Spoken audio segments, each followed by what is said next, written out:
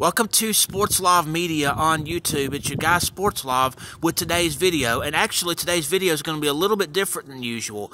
Today's video is just a simple question. Is there history to be made at the Rose Bowl between the game of University of Alabama versus the University of Michigan? I have found some information that actually might suggest so.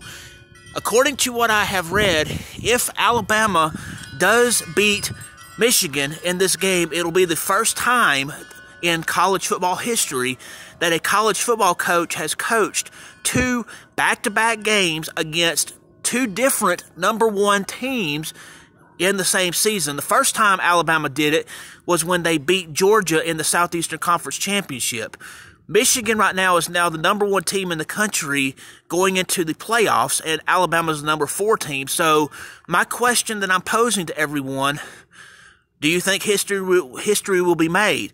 Will Alabama be the first coach under Nick Saban to win two back-to-back games against two different number one teams in the same season with the games back-to-back?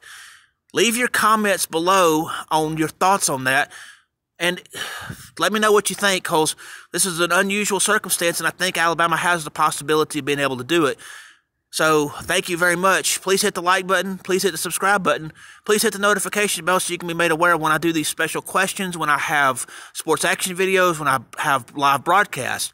I hope you all have a great day. Again, comment below your thoughts. It would be greatly appreciated. Thanks.